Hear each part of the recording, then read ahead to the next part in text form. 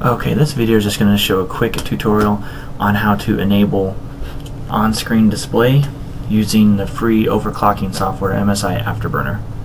I will include a link in the description to the software. Once you bring it up, wait a few seconds, it'll pop up. Click save. Once you save it, install it, and then once you install, run it. Here you go. Your skin will look a little different. It'll be green with no dragon, or black or something like that, but everything else is identical. So what you're going to want to do is come here to settings. This is just overclocking stuff, GPU information. Come here to monitor, or monitoring.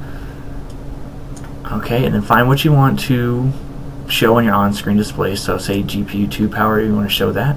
Highlight it, scroll down to this, click show an on-screen display. Once you do that, that's it. Go ahead and hit OK. If you want to show the time and the on-screen display, it's right here, and whether or not the on-screen display will show up in captured screenshots and videos. And here's some hotkeys if you want to disable and enable the on-screen display while you're in game. Once you get everything the way you want it, click OK and minimize that, and then I'll just demonstrate it real quick what it looks like. Defaults to pink, which I kind of like because it makes it easy to see against pretty much any background. Sometimes it's kind of harder to see, but as you see here, here's my GPU 1 and 2. I have the temperature turned on, the usage, and the clock. And then frame rate is right here, CPU, temperature and usage, and RAM, and of course the time. Those are what I use. You can use whatever you want, of course.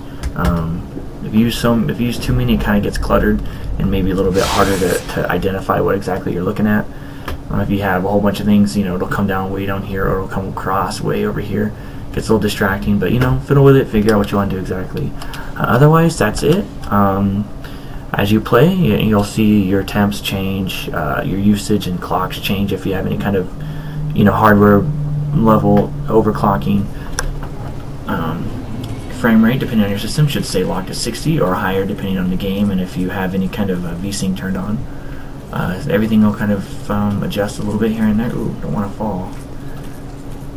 Anyway, that's it for this. Please like and subscribe if you want me to make more videos like this, and please leave a comment if this worked for you, and if it didn't work for you, and what kind of rig you got.